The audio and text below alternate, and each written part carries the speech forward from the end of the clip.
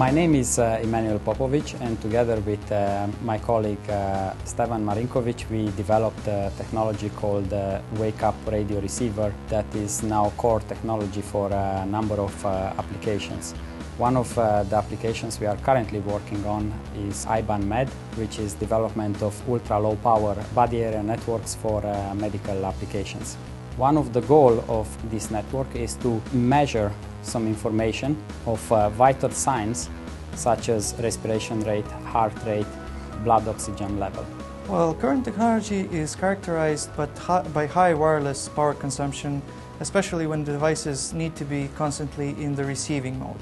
The advantage of our technology is that we developed a low-power wake-up receiver that can be used in conjunction with the regular receiver, where wake-up radio will consume far less power for channel monitoring.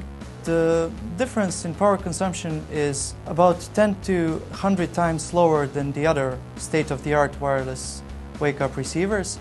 And for example, if we would take the power consumption of the wake-up receiver compared to a regular Bluetooth chip, the power consumption of our wake-up radio would be about 100,000 times lower. The wake-up radio receiver, due to its applicability in a wide spectrum of applications, has also, we believe, a high commercialization potential.